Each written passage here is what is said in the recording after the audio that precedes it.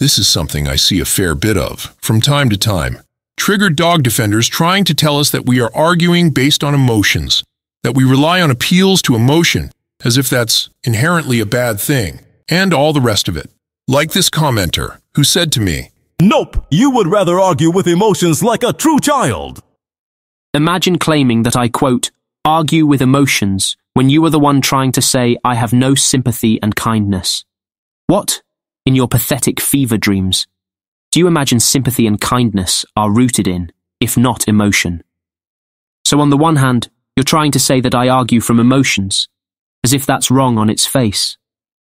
But you are the same contemptible cretin who's simultaneously telling me I am not emotionally invested enough in the welfare of these garbage so-called animals.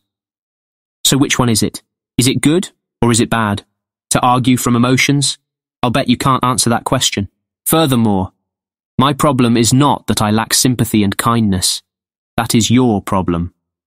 I mean, this is how you respond to me saying that if you actively work to repeal pit bull bans, you're in favour of seeing humans and animals needlessly suffer.